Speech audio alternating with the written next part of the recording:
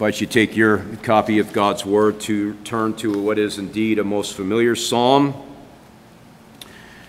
a psalm that we have probably learned since childhood, a psalm that, of course, has the tendency now, because of how familiar we are with it, to not hear it. I'm going to read Psalm 23, the entirety of the psalm, all 6 verses. We note that it is indeed a psalm of David, he himself a shepherd. Let's give attention now to this, the very word of God, in your hearing this day. Psalm 23, beginning with verse 1. The Lord is my shepherd, I shall not want. He makes me lie down in green pastures. He leads me beside still waters. He restores my soul. He leads me in paths of righteousness for his name's sake. Even though I walk through the valley of the shadow of death, I will fear no evil, for you are with me. Your rod and your staff, they comfort me. You prepare a table before me in the presence of my enemies. You anoint my head with oil, my cup overflows. Surely goodness and mercy shall follow me all the days of my life, and I shall dwell in the house of the Lord forever. This is the word of the living and true God. Let's pause and ask now for his help, as we always do, as we consider this most familiar psalm. Let's pray. Our Father, now as we humble ourselves before your word, we know that we are creatures of dust. We are very familiar with these words, indeed read. And we would pray that we would hear them again for the first time. That as your servants, we would indeed be zealous to listen to what is indeed very comforting words, but words that highlight the glory of your Son. May you help us. May you keep all distractions away. And may we listen with hearts ready to receive that which you have for your people. We pray for Christ's sake. Amen. It is a true statement indeed to utter the following words: the Christian life is indeed a journey. In our culture, there have been many so-called teachers of God's word that have tried to say that this journey, this pilgrimage that we are all running, this race that is before us, is always easy. That it's a life of ease and carefree living. Yet experience, of course, tells us, even God's word as it highlights the very heroes of the faith, as we might refer to them, tells us a very different story, doesn't it? Life is not always easy. It's not always easy for the Christian either. The fact is, we live in a sin-wrecked world. We live in a fallen world. We live in a world that has been so marred by sin that it leads us to struggle with cares of life, its pains, its sufferings, and its trials. We struggle with disappointments, and even times we approach despair. King David, who penned the words that we are all very familiar with, is not one who was unacquainted with the concerns of life. He himself, tortured by a king, the king that preceded him, a man that the Bible tells us was a man after God's own heart, but yet a sinner still indeed, a man who was often persecuted and maligned and misunderstood. This king pens these words. He's not unlike many of you today. He's not unlike me. He's not unlike you. He's a man who lives in a fallen world, a world that is often wrought with difficulty. And he did struggle.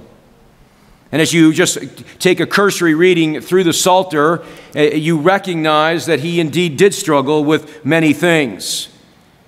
And as you even back up from Psalm 23 and you move to Psalm 20 and verse 1, you see there, David may the Lord answer you in the day of trouble. May the name of the God of Jacob protect you.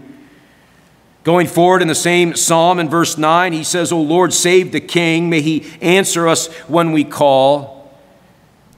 Psalm 22, a messianic psalm indeed, words that are very familiar to us, words that the Savior himself used when he was on the cross. And in verses 1 and 2, my God, why have you forsaken me? This is David's words. Why are you so far from saving me from the words of my groaning?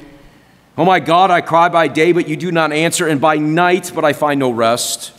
Verse 19 of the same psalm, but you, O Lord, do not be far off. Oh, may you help come quickly to my aid. Even in this just cursory gathering of just some samplings of the writings of David, we recognize all too well that he is not unlike us, we are not unlike him. And then comes Psalm 23. You see, Psalm 23 is David's answer to the things that troubled him, to the troubles of life and to the concerns that we all face, that he was facing. As he cried out to his God, he was moved by the Spirit of God to pen what is probably the most well-known psalm in the entire Psalter. Psalm 23. It is not strange even to notice and see, even in funerals, this psalm either referenced, quoted, or preached from for good reason.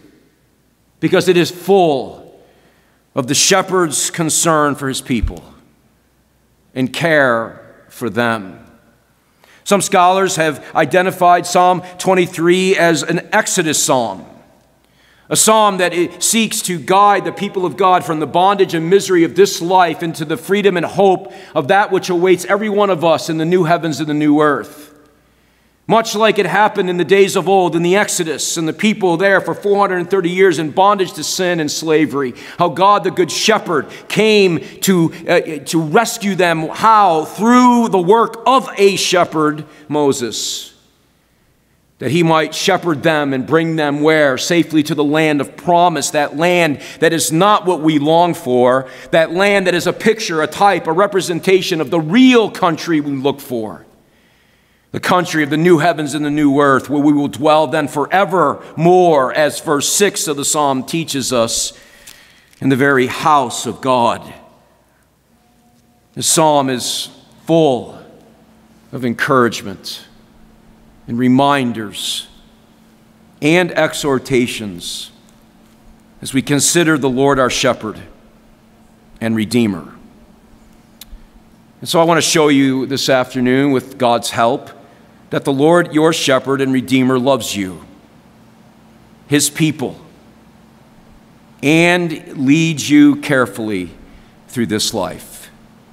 I want to show you that this psalm, familiar as it may be, teaches us that the Lord, your shepherd and Redeemer, loves you. You are his people, and he leads you carefully through this life. We will consider this in 3 points this afternoon. I know that may come as a shock to you because typically there's only 2, but there are 3 points as we consider just the first 3 verses of Psalm 23. We will first consider the shepherd and his sheep. Then we will turn our attention to the shepherd's passion for his sheep. And then finally, the shepherd's redemption of his sheep. Let's first consider together the shepherd and his sheep. There are some preliminary assumptions that we must make as we consider this psalm. If we read very carefully there in verse 1, we note that David simply states that the Lord is my shepherd. Preliminary assumption that must be made here immediately is that if there is indeed a shepherd, there must be sheep. A shepherd with no sheep is unemployed. He has no one to shepherd or guide. The assumption, of course, is that David himself is indeed the sheep. But we too are as well. The Lord is my shepherd, he says. If there is a shepherd, there must be sheep in that sheep fold. Now, if you're not a sheep, one rightly defined by the Scriptures as one who has been united to Christ, who has been bought by the blood of Christ, who has been moved by the Spirit of God to look to Him and receive and rest upon Him alone, then you cannot, and with any integrity, say, "The Lord is my shepherd." For you are not a sheep. You are not a member of His sheepfold. No, what you can rightly say is that the Lord is my judge, who will judge justly my own sin. The companion passage in the New Testament that undoubtedly this psalm is pointing us to is the very Good Shepherd discourse that we find in John chapter 10. There was no question, at least in my mind, that these are parallels. That as David wrote the words, he's pointing us forward to the very good shepherd of the sheep, the Lord Himself, the Lord Jesus Christ. In John chapter 10 and verse 14, there we read of what He says. What does He say? "I am the good shepherd. I know my own, and my own know me." That is to say that if you don't know this good shepherd, you don't belong to Him. He is not your shepherd. He is your judge, and He will come again on that great day to judge the nations and to judge all those and the works that they have done in the body. You cannot say, "The Lord is my shepherd." How do you resolve this problem? An eternal one.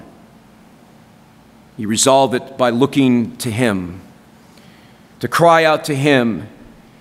He who invites and bids all sinners to come to Him, all who are weary and heavy laden.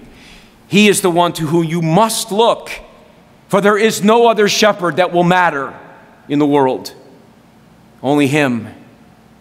You must look to Him. You must cry out to Him. You must deal with Him. Failing that, the Lord is not your shepherd. He is a consuming fire and a just judge of your life. If you are a sheep and a member of His sheepfold, if you have placed your hope and trust in Christ, even from, again, the discourse of John chapter 10, we notice that the sheep hear the very voice of Christ. How can you know? How can you know that you belong in His sheepfold? Jesus does not leave us wondering. John 10 tells us that we, as His sheep, we hear the very voice of the shepherd. Reminded of an illustration on this very point, in which it has been proven, indeed, from modern-day shepherds that the sheep will only respond to the very shepherd that's appointed to them. They know the voice of their shepherd. They won't come to any other voice. They will respond only to the one who is caring for them. And we read that, don't we, in John 10, verses 14 as well as 27 and 28. "My sheep hear my voice," Jesus says, "and I know them, and they follow me." We hear His voice. This is not to say that you stand in your bathroom on some morning and hear a voice coming from the mirror or the vent in the ceiling or any other place. This is to say that you hear His voice through the preaching of His Word. His voice is given to you in His Word. This is where He speaks to you. You have often heard me say that preaching is, if many things, it is certainly this. It is the living voice of Christ Himself speaking to His people, insofar as that fallen minister is faithful to the text of the Bible. For instance, in other words, this moment, this day, insofar as this sermon is faithful to God's Word, it is Jesus Christ, the Good Shepherd of your soul, who is talking, speaking, communicating to you. This is how He shepherds you. This is how He guides you. It is indeed the primary means of grace in the church. Sadly, too many churches these days have set aside this centrality, this central issue for everything else. And I just simply ask, how has that benefited the church? Are we better for it, or are we weaker? No, indeed, we hear his voice through his word. This is how, or one of the ways in which we can know that we belong to this shepherd. But there's another way. Not only do we hear his voice, we respond to it. The sheep hear, and Jesus says, and they follow. They follow me. Wherever I lead them, they will go.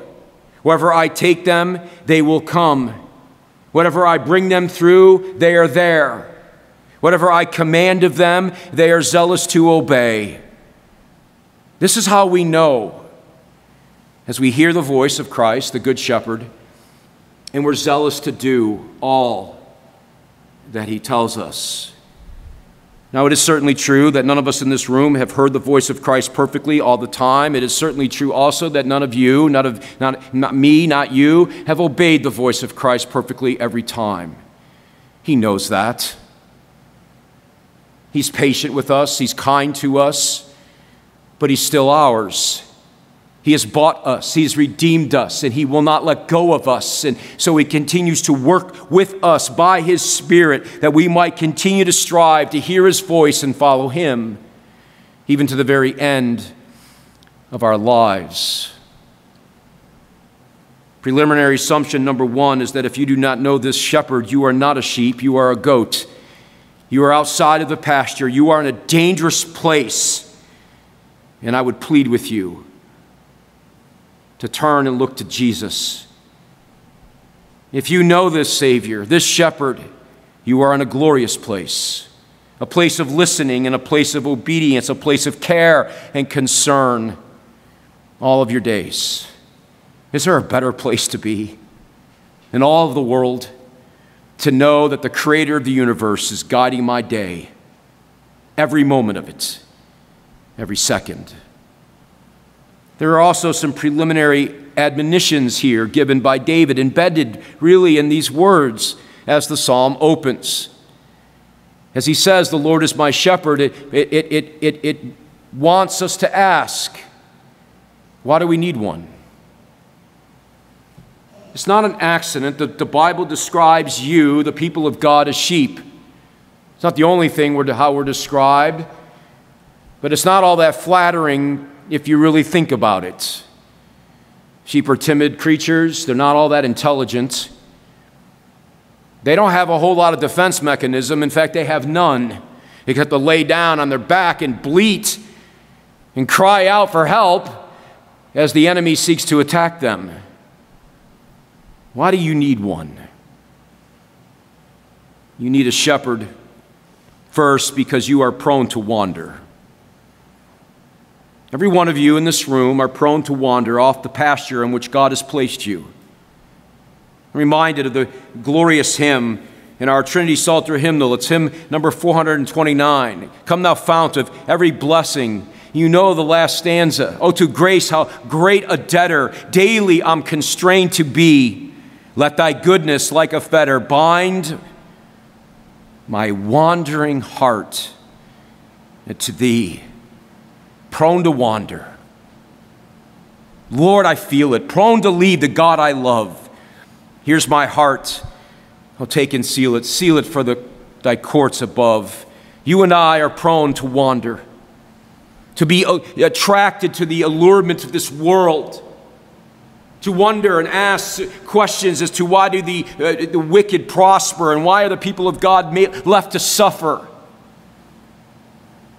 All of these things, they pile up in our minds and our hearts, and they lead us astray. And this is a reason why we are so needful of a shepherd, the Good Shepherd of the church. But not only are we prone to wander, not only are you prone to wander, you are also prone to danger. You are prone to it. We hear reports every week from this pulpit from our ruling elder about our brothers and sisters in other nations in which they are under great attack, great persecution.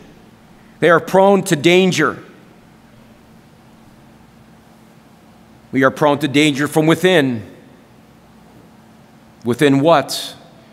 Within our own hearts. Our own hearts are often our greatest enemy. This is why we need the Word of God that guides and shepherds our souls. Why? Because Jeremiah has made it very clear to us that our hearts are desperately wicked. Who can understand these things? Who can understand it? No one. That's the answer. But we're also prone to danger from without. What things are we prone to danger? Well, first, and unquestionably, we are prone to danger from the enemy of our souls. The one who would kill you where you stand if God would permit it, who hates you for everything you stand for because you have the name of God written on your heart and in your mind. That is Satan himself. And the Apostle Peter, who was told at the very end of John to tend to the lambs of Christ, to feed them, to take care of them, he writes without surprise, he writes about this very concern.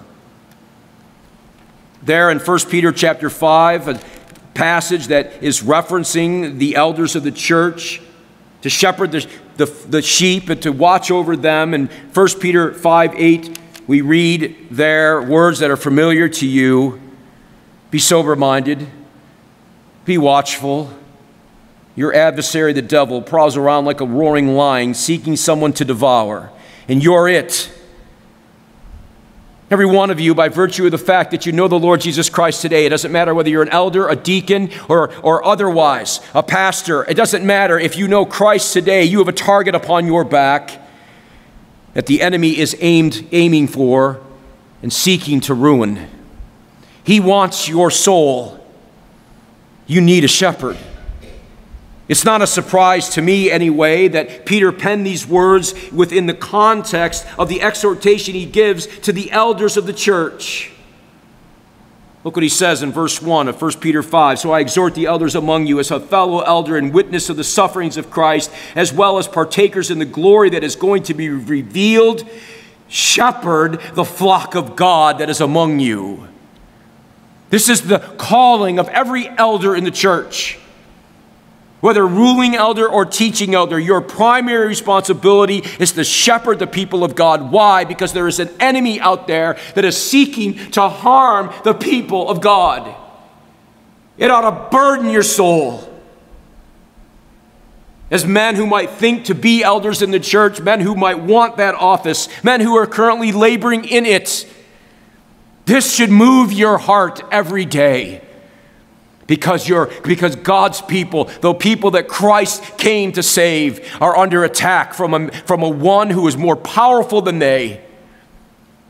But greater is he that lives in them and he that lives in the world.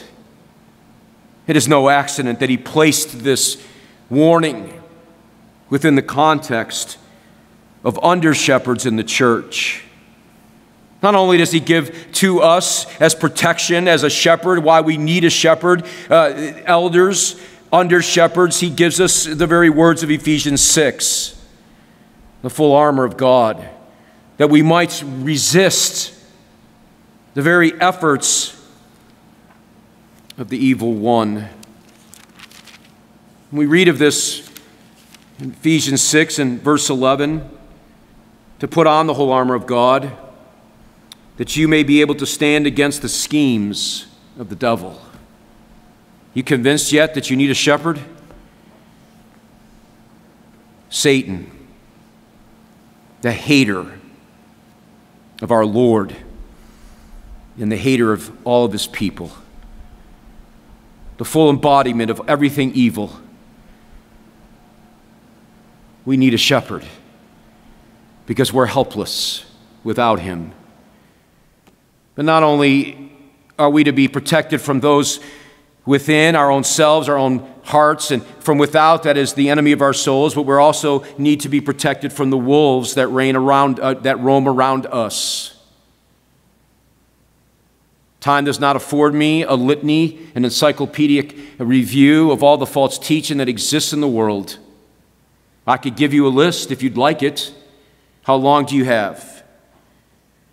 From televangelists on TV promoting things that are heterodox, unorthodox, flat out heretical in every respect, The churches and otherwise that can only be described as wolves and nothing else.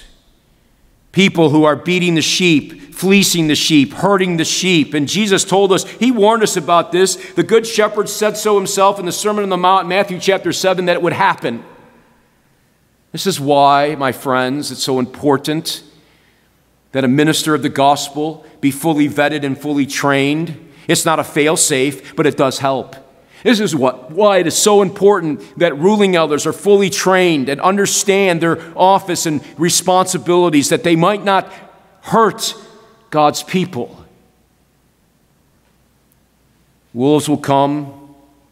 They will slip in, oftentimes unannounced.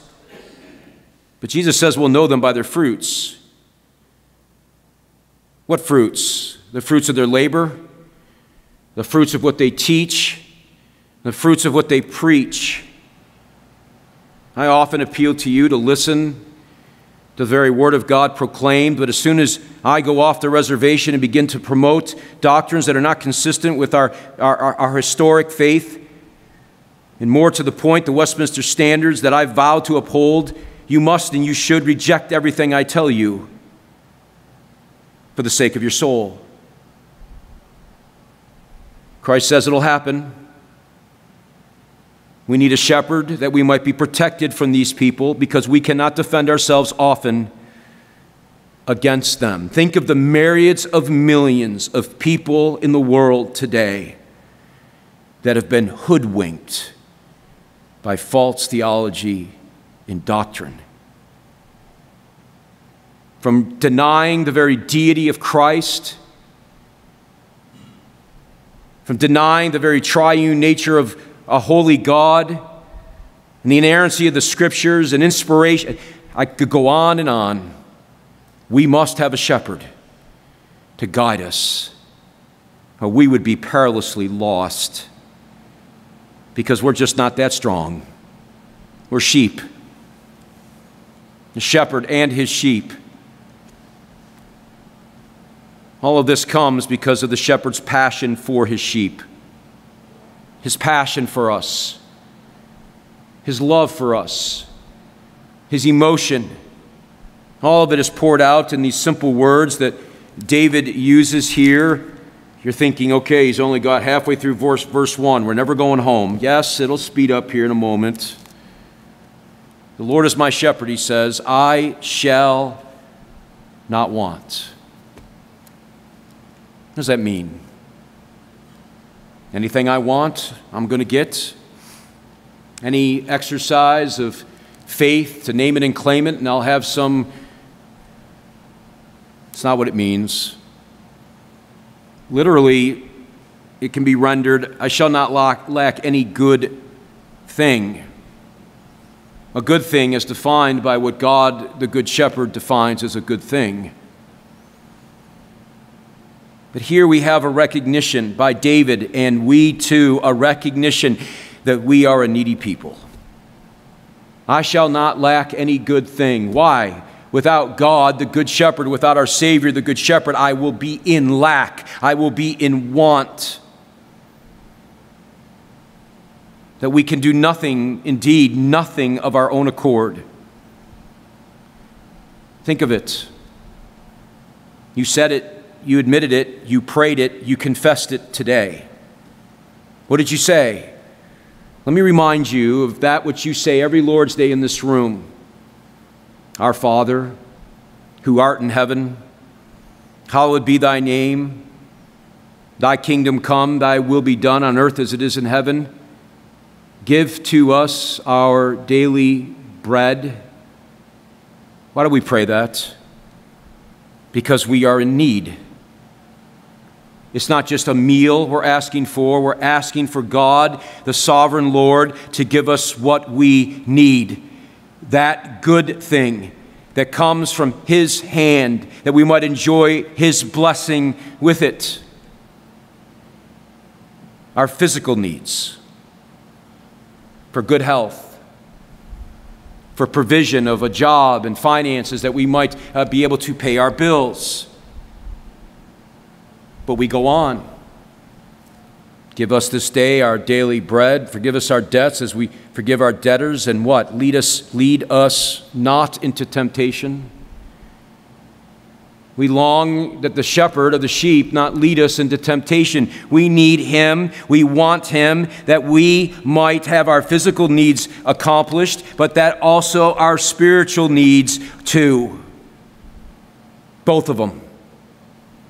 Because your good shepherd cares about your body and your soul. We have needs. We have many needs. Part of the danger of living in an affluent society is that we just don't give ready attention to any of these things. We give little attention to what we do need. And without God's say-so, we would be dead. We have a great need of him for everything. I know I've used this illustration in the past, and I'm going to use it again, but every one of you are breathing right now. A need. Try living without breathing. You won't be here long. You have a need to breathe. I doubt you thought about it when you walked in this room, but you've been breathing ever since 2 o'clock. You've been breathing before that too, and Lord willing, you'll be breathing after. How is that even happening? From the good pleasure of the shepherd of the sheep. We have needs, intimated clearly within this expression, I shall not lack any good things. And so he gives us, he provides for us, and David highlights it for us in these physical needs. As he tells us that he makes me lie down in green pastures and he leads me beside still waters. This provision of physical needs highlighted by this expression of lying down in green pastures, to the communion of the saints as one body, loving one another, carrying one another's burdens, looking out for one another's needs and concerns. That's what we do as a church. This is why we gather together on the Lord's Day. This is why we're mindful of the concerns and hurts of our brothers and sisters throughout the week. This is why I inundate your inbox with prayer requests, that we might pray for the physical needs of our loved ones and family here.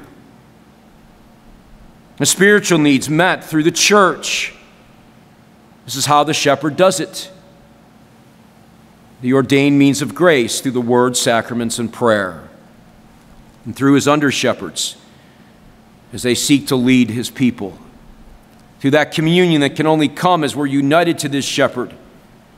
A mutual accountability and love for one another and the spiritual well-being of one another through prayer for and with each other. All these have been provided to us by the Good Shepherd, that we might not lack any good thing. And as that happens, there are results that are guaranteed by the shepherd. David tells us what they are.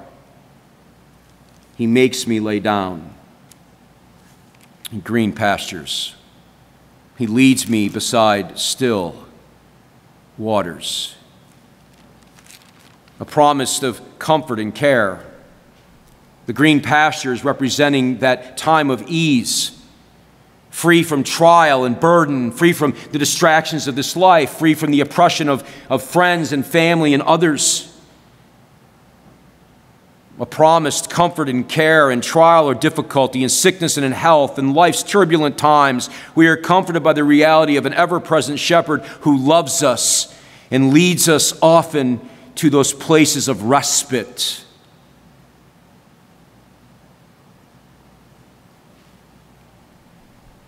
He also leads us indeed to the quiet waters. It's an interesting metaphor as put by David here to draw us to the attention of the real sheep that he himself probably cared for, undoubtedly cared for.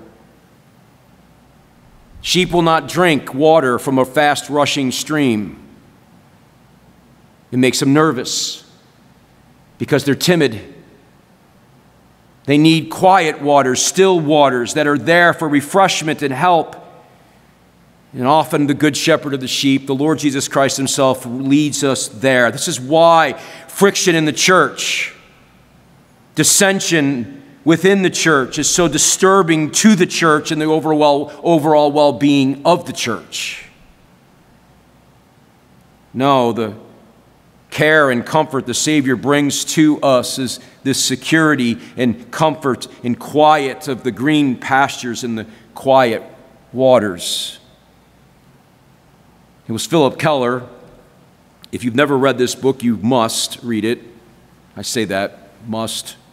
Don't read it if you don't want, but he was a modern-day shepherd. He wrote a book. The title of it is A Shepherd Looks at the 23rd Psalm. He says 4 things about this rest and refreshment that the Good Shepherd leads us to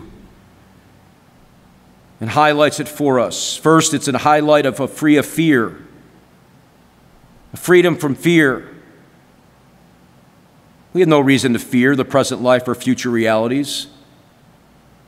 Providence Church has no reason to fear the future realities, and as we pilgrim, as we labor to find a building, as we work through all of these things, we put our trust in the shepherd who is leading us. It highlights a freedom from friction, as I've highlighted already and got ahead of myself in my outline, but a disunity in the body of Christ causes unrest. It's unhelpful for the nourishment and rest of the people. Satan wants disunity. He will fracture a church faster that way than any other way. The Good Shepherd wants us to unite around each other. It doesn't mean we look like each other all the time. It doesn't mean we always agree with each other. That's not the point. United around the Savior and what He wants. A freedom from flies. This is what he wrote. Parasites and pests, wolves, trouble lurking, yields and unrest in the people, in the sheep themselves. Good shepherds in those days, even today, will inspect the wool of the sheep as they come in to see if there are any kinds of parasites, any kind of things that might hurt them because they are unable to do so themselves.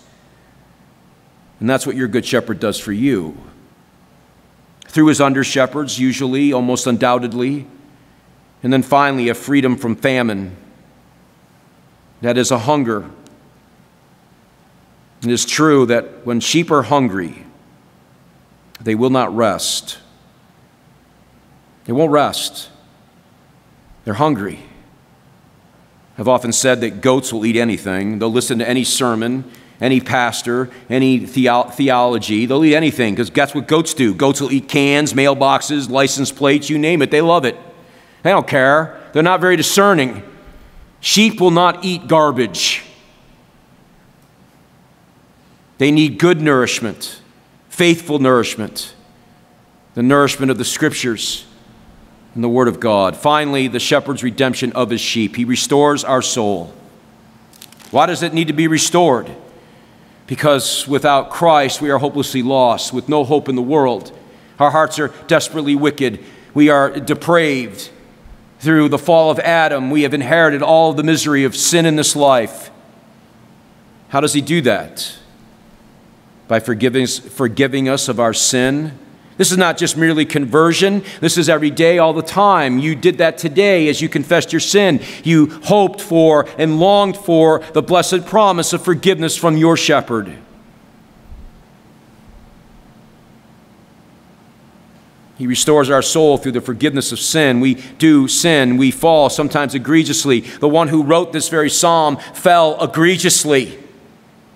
And God forgave him. And called him a man after his own heart. He does it through forgiveness. He does it through the restoration of the helpless and the weak. Think of Peter. Peter, who was grieved beyond measure at what he did, denying his Lord that he said he'd never do. But yet the Lord, the shepherd, came in great compassion to Peter and exhorted him to feed his people, care for them. And he did. Probably preached the greatest sermon in the early church that has ever been preached. There in Acts chapter 2. It's not the whole sermon, by the way. Boy, did he. Gave his life for the Lord he denied because of the love and the restoration of a helpless man. That's you and me. We are helpless people. We have to have him. We need his redeeming work daily in our lives. He guides our path, David says. He's guiding. He's directing. We get in trouble when we start guiding and we start directing, when we start doing what we want to do. Instead of following the voice and the directives of the shepherd, we get ourselves in hot water, in trouble when we go our own way.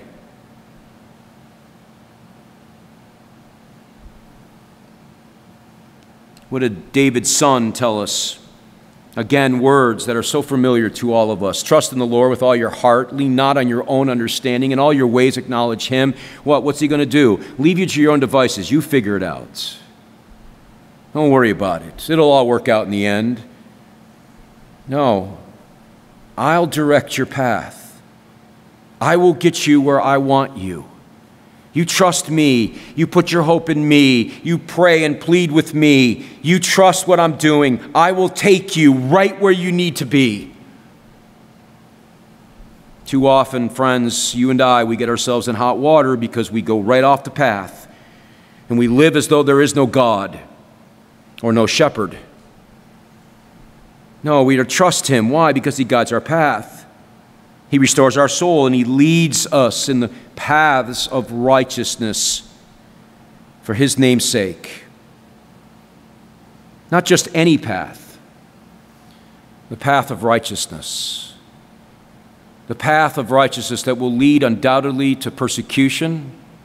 It will lead undoubtedly to name-calling. The path of righteousness that will lead to people not liking you very much. That path. So much for the health and wealth gospel. So much for easy believism. So much for everything's going to be hunky-dory, no problem. But it is going to be that.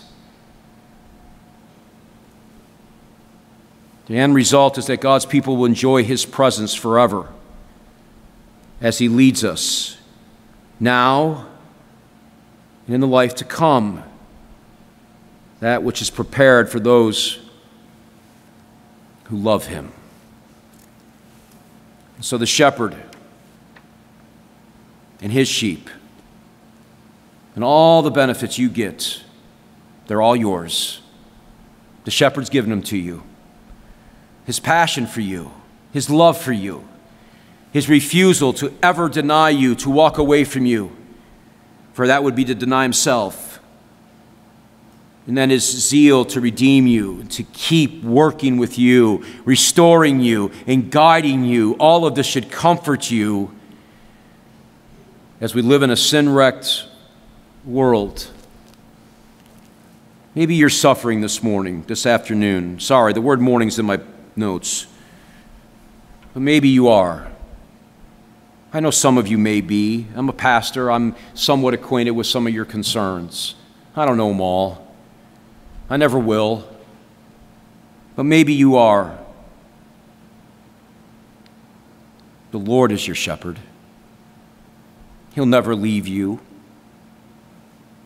He suffered much, in all ways that you do. Certainly without sin. But he is the one to whom you follow. You follow him. Some suggestions and then we're done. First, remember the comforting words of this psalm. The pronouns are important. The Lord is, change the my of David's own personal expression to your. Or use it as yourself as you say my, referring to you if you know him. The Lord is your shepherd. It is not impersonal. It's not some blanket thing that's got tossed down there to capture the blob of humanity that might believe in Jesus. No, it was personal. He left heaven to take to himself humanity that he might rescue you. And if you know him, you were on his heart and mind. It wasn't impersonal to him. It was personal. It's real. It's for you, both as a church as well as the individuals within her. Second, remember that whatever circumstance you find yourself, and there'll be plenty of them, remember, the Lord your shepherd has led you there. I know you might not want to be there. I understand that. But your shepherd has led you there.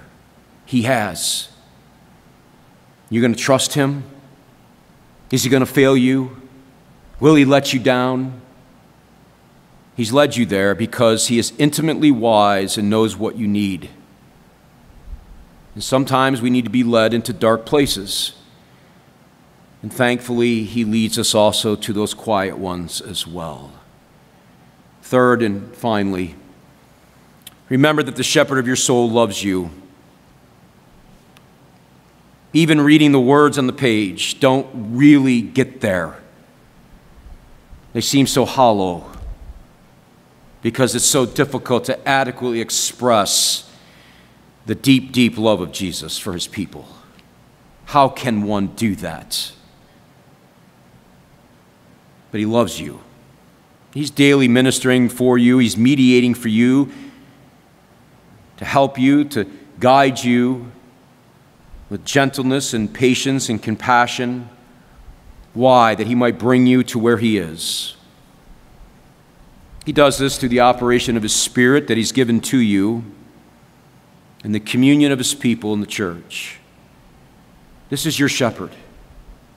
This is the one you have professed to love, the one who will never fail you, the one who will never leave you in want, the one who cares for you, even to the very end of your life. Amen. Our Father, we thank you as we have again heard a psalm that we all know, but we're reminded again of the great love of Christ for his people. The Lord is my shepherd, I shall not want. Are there more comforting words, any more comforting words in your word? He is our shepherd. Help us. We might place our whole lives in his hand, but he will never fail us. Never. Convince us of these truths. Give us faith. Cause us to believe. We ask in the name of the good shepherd of the sheep and the very lover of our soul. Amen.